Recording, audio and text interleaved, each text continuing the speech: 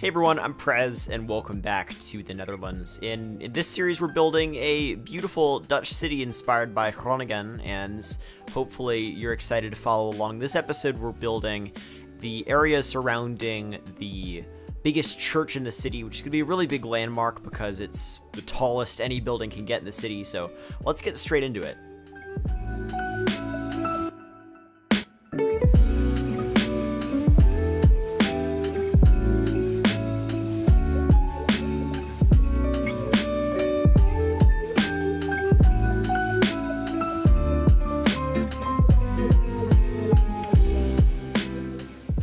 Welcome back, everybody. Hopefully you're doing well. Sorry for the wait for the video. It's been 2 weeks, but that's probably what you can expect for at least the near future, just considering I'm getting settled in and I have a lot more obligations than normal, etc. So I'm just happy to get a video out here, and I'm happy with how this video turned out. This build was really important because, at least in the Netherlands, obviously it's different per city. But from my understanding, just generally in the Netherlands, the tallest building in an old city center is going to be the big church, right? And in Groningen, that church is the Martini-Tor, which I probably mispronounced, but regardless, that church is sort of to the east end of the city core. Actually pretty close to the canals, and it's actually in a different spot. There is a corresponding church in Groningen that next to the Vismarkt, which we're sort of working in that spot, sort of just the west end. Although the coordinates, like our west and east, are going to be different from Groningen's. It's not like Columbia City, where I just have the same sort of north-south idea that Seattle has. It's a decent amount different, so definitely bear with me. We'll sort of determine exactly what that means in the future. Maybe I'll end up just sort of deciding to go with the same sort of north, south, east, west that corresponds to Groningen, but we're definitely not going to be building a city that's exactly like Groningen. It's just the general layout. I think of Groningen is really good for just showing what a Dutch city is made of, and like all of the different aspects that, promoting walkability, promoting cycling, promoting etc. I think, as we discussed in the interview last episode with Willem, I think Groningen is a really good city to sort of exhibit all of those and allow us to sort of study them a little bit, have fun with them. But yeah, if you haven't watched the last episode, I definitely recommend it. We actually had a Groningen resident on, Willem, who actually explains a lot of the different things you might need to know about the city. So go to the top right-hand corner of the screen right now and check that out if you want, or you can just wait until the end of the video and do it then if you want to keep watching. But I definitely recommend you check it out. It was a really good interview, and I 100% plan on doing more interviews in the future with relevant people, whether they be planners or just residents of Groningen who would be able to bring something to the table. So if you're somebody like that and you might be interested in coming on, you can let me know. And we'll see how that goes. Send me an email, by the way, because I will definitely respond to an email. I can't respond to every comment at this point just because I'm so busy, but I do read them all. So any feedback in the comments, by the way, for anything I build in this episode, highly appreciated. As usual, I will read it, and it is always welcome because a lot of the time, don't really know what I'm doing. I probably mispronounced some stuff already, maybe helping me fix that so I don't do it again, things like that. And I'm slowly getting my Dutch pronunciation just a little bit better day by day.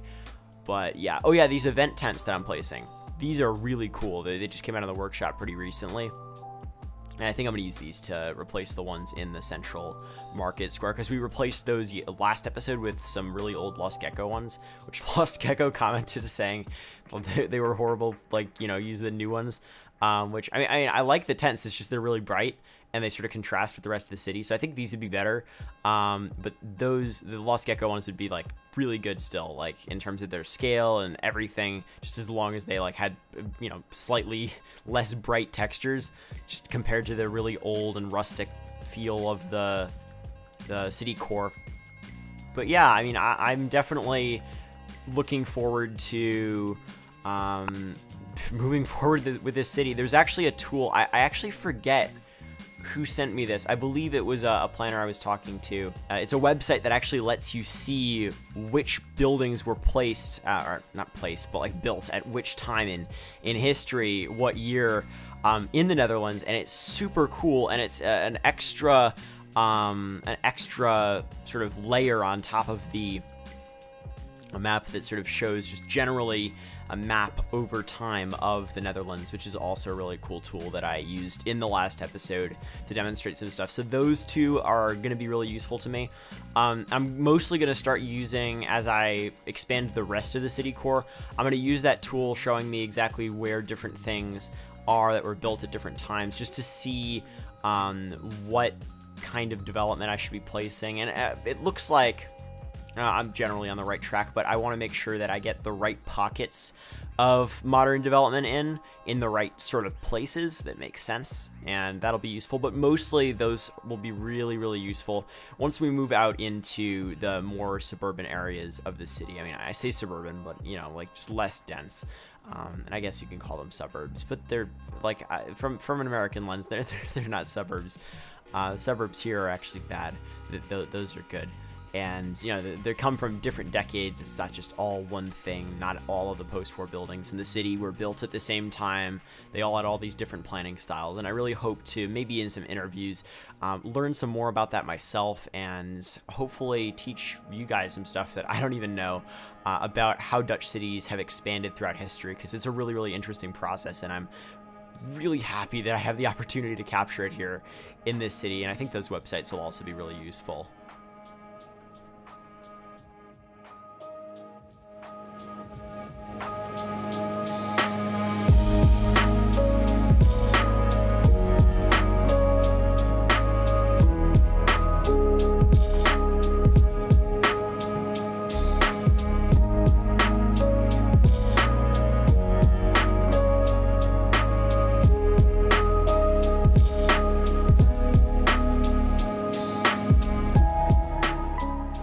Yeah, if you have a name for the church that you think would suit the city well, definitely let me know. It would be great if we could get some interesting names that might have some historical context to the city.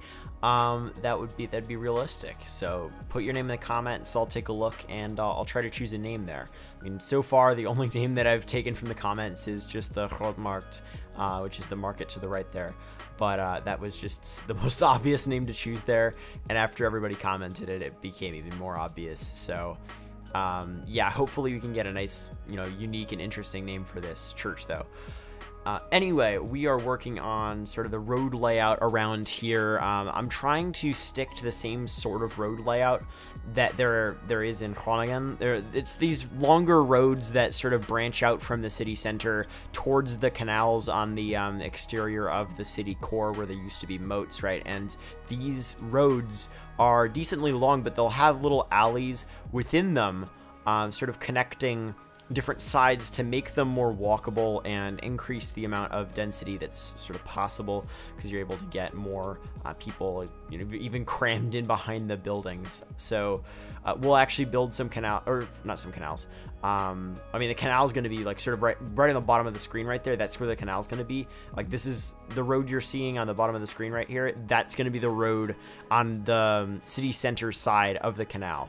And just because of the way the canal works that I'm using, the asset, the roads will be one way. It'll be very good. It'll be a nice ring road system, just like there is in Groningen. I'm not exactly sure if that system is one way on each side or not, but yeah, it's going to be a really interesting sort of canal system once we actually have it in place. And we're definitely going to do what Willem said last episode in the interview, and build some sort of, you know, area where you can actually still see the shape of the old moat. Another thing to discuss quickly is building height, because I asked about that last episode, and what you guys basically said is it's totally fine to have taller buildings that are even above 4 stories, as long as they are shorter than the tallest church tower in the city. And I mean, for us, it's the church that is currently unnamed that I placed earlier.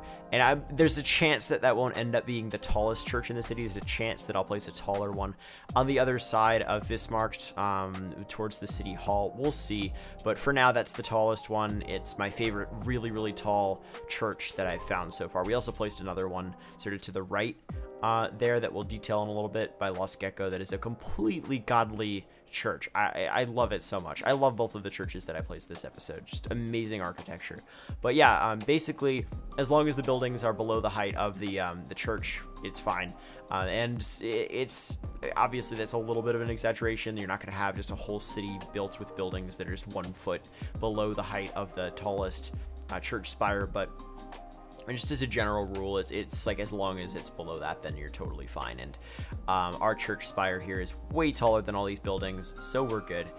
It is a little bit taller than, I mean, the buildings are a little bit taller than the buildings that you might see in Groningen, but I'm totally okay with that because I'm placing them pretty purposefully.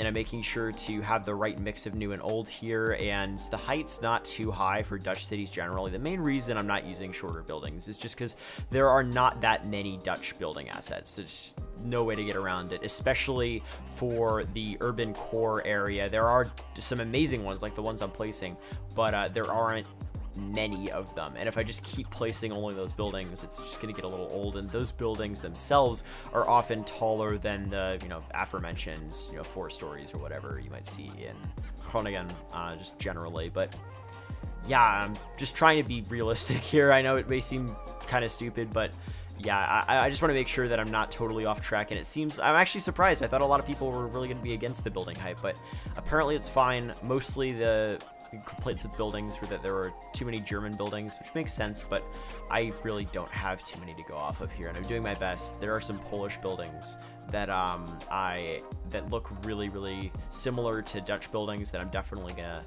use as we continue the city core. Honestly, I think the city core is only going to take a couple more episodes. I think probably 5 episodes from now, we're going to be done with it, and we're going to start moving into the first stuff outside of the city, which is not necessarily going to be just immediately working on post-war stuff. Like, we can't do that yet. I'm trying to generally build chronologically. It's not like I'm going to build chronologically to the point where I build stuff that I then destroy, but I'm still trying to build in a generally chronological order so we can just get a general feel for the way the city's been laid out over time, even if the architecture has changed in a lot of places. But generally, a lot of this architecture is very original architecture for what was here. Especially for like a fortress city like that. Not much has changed. I mean, a lot has changed, but not much at the same time. And in terms of the main details I'm adding, like I'm trying to fix these sort of elevation problems between the pathways and the roads down here, that road that's sort of brown to the top area over there, that's gonna be pedestrian only. Like this road we're looking at there, pedestrian only. I'm gonna place some bollards there. It'll be good, and I'm probably gonna change the road on the other side of the city so it's a little bit more interesting, like this one as well. I really like this this road asset, but yeah, I'm trying to just add some basic details. I'm not going overboard here because I have to build a big city. I can't spend too much time on small details like this, but I am placing some tables, some umbrellas. I'm placing some just street signs to indicate that there's maybe a restaurant on the first floor of these buildings, which are definitely mixed use. But yeah, just tiny details like this really do add a lot to the city.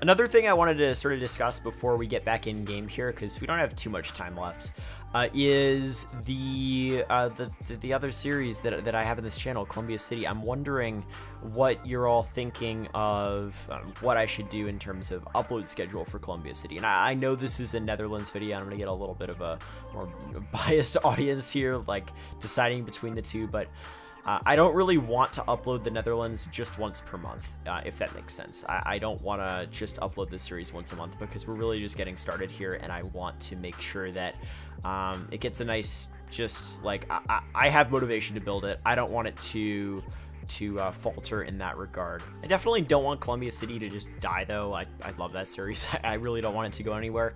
Just let me know what you think in the comments, and maybe I'll just do whatever I feel like building. And honestly, I've just been feeling like building the Netherlands for a while, but maybe that'll change. Maybe I'll want to make a Columbia City episode for a week. And yeah, I mean, I'd say the production time is about the same with both. I spend more time on research for the Netherlands, and I spend more time on video editing for Columbia City, because with the Netherlands, I'm sort of using my older video style where I didn't really have, you know, the overview at the end with the fancy cinematics and this, you know, ground level views, like, because we actually have live gameplay in this series because my frame rate's still good.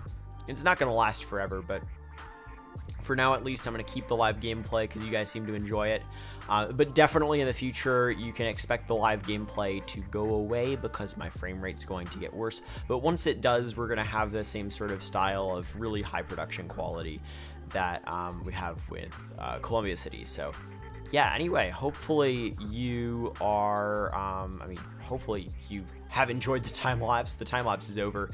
It's time to hop in game, take a look at what we just built, and give you guys a little tour because the city's really expanding. All right, everyone, we're in game. Let's take a quick look at what we accomplished in this episode. It's actually a lot more than you might think. So this is the city. We only built 1, 2, 3, 4, 5, I guess 6 blocks, but it really was a lot of progress, and we have a couple of unique features in here that I want to show you. So first of all, we have this church, which is not the perfect church for the location. Like, it doesn't have perfect, you know, architecture for what I would want in a northern Dutch city, but it is way close enough. It is a beautiful, beautiful asset, and the texture quality is going to be exactly what I need here. Like, I could go down on ground level, and it doesn't look like the quality's too degraded. So that is excellent. And we've got this little park over here, which is going to be the only park within the city core, and it's actually getting a lot of use already, which is nice to see. People just walking around, enjoying their day. I've got some blocks over here. Different blocks have different sort of styles. This one's actually got some shorter buildings, actually, and you'll see a lot more of these types of buildings as we expand out of the city core. Maybe I should fix that. I'll fix that. I gotta remove the parking on this road. I'll do that when I get a chance. But anyway, you got some trucks parked out back here. I think that's like a Finnish mail truck, but it's a nice asset, so I downloaded it. And then we got some bikes. I made sure to place bikes everywhere. Yeah, I mean, it's a really cool area here, and one thing to note is definitely the alleys. This is sort of what they look like. I can't really do much about... Actually, I might be able to add a node here, or a segment here, so that cars wouldn't go there, but make it more realistic so it's not just a curb. I'll figure that out. We have this DARF asset here, which actually looks super cool, even though it's not really intended for, you know, use like this. I really like it. It's a university asset. But yeah, the little alleyways here are nice and narrow, exactly what you guys have been requesting. I might try to implement some on the other side of the city core in the future, but for now, we're just going to keep that as is. Yeah, this is the vibe over here. We have this actually really, like, it doesn't look as big from above, but it's a huge church by Los Gecko, and it is a glorious, glorious piece of work. Like, I mean, can you look at it? Beautiful church. Gotta love that. Texture quality is insane. Model's amazing. I am very pleased with that right there. We're going to have a couple other churches in the city core as well. Just some more buildings over here mostly. And yeah, nothing else really. I mean, we've got this other building over here, which is definitely going to serve as a landmark for the city. It's got some like glass looking through, which is kind of cool. And yeah, I'll fix the car thing there when I get a chance. But anyway, that is the city so far. We have a light rail or tram line, sorry, going through not the city core itself, but sort of on the exterior of the city core. What I'm planning on is, so this is going to be like a canal right here, and it's probably going to loop around something like that. So the line will go up this way, and then also extend out over here, or something like that. Sort of going off what the failed light rail system, or tram system, sorry, that was never implemented in Groningen. I definitely want to have trams in this city. So even if it never got implemented in Groningen, I definitely want to implement it here. And another thing I'm going to try to do is have a second tram line. I'm not exactly sure where that's going to go. One thing I'm thinking of is having it go through the core itself through here, but I'm not exactly sure about that. I think something more like having it sort of hug the ring road, because a lot of the time there were canals that are like filled in, even separate from the main canal for a city. And what I could do is have another ring road outside of even this canal right here, which serves as a ring road, and have that have a tram line on it. I think that would work pretty well, and I'd be able to sort of cut into the city core and get near City Hall and then come out on the other ends. But I don't I want and then the lines would obviously intersect probably, outside of the city core itself, but maybe they intersect at a different important point. For example, the intersection of them could actually be at the central station. This actually, somewhere around here might be a really, really good place for a central station for the city, and the two lines intersecting there would be actually pretty cool. Something like that.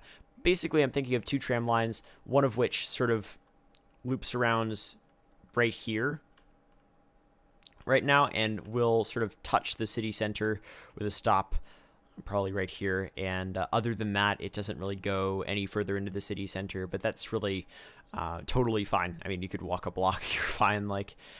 Just want to make sure that there is light rail service, and we're also going to have a system where people can park on the exterior of the city center if they do have cars, and then take a bus inside. We're definitely going to have that as well. Just very simple bus lines that don't even go very far, that allow people to park and go to the Grootmarkt or something like that.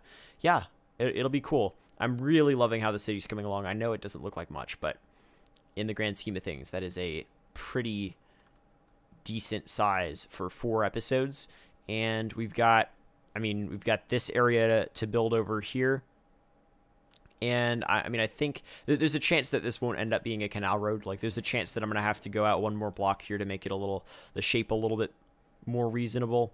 But we'll definitely see. I have to figure out what shape sort of works here. I don't want it to be too oval-like. Generally it has to be a circle, but not too close. We'll see. But yeah, hopefully you all enjoyed the video. If you did, make sure to leave a like, subscribe, hit the bell icon. You know what to do. Highly appreciated. Takes a little effort on your part, but it helps out a ton and helps YouTube know that you want to see more videos from me. So it'll recommend you them. You could also follow me on Twitter. That's in the description. And you could support me on Coffee if you want to. Just give me a one-time donation. That'd be highly appreciated. Just buy me a coffee. It'd be great. Could use some coffee right now. Got lots of work to do. Lots of reading to do. Coffees are highly appreciated, so you could buy me one over there, or you could support me on Patreon and get some perks. For example, you could get shout outs in videos. Quick shout out to Maxwell Hayes, Emalog, Joey G, Ben M, and Anthony Perez. Thank you all so much for your support, and it's highly appreciated. And yeah, patrons get access to videos early as well. Just for $1 a month, you can get access to videos up to a week early, depending on when I finish them. Just whenever I finish them, I'll upload them early for patrons. You could also get your name in the credits, teasers.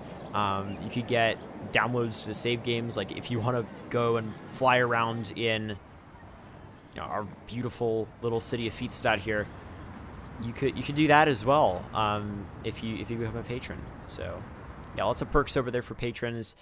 And yeah, just your call. I don't care if you become a patron or not.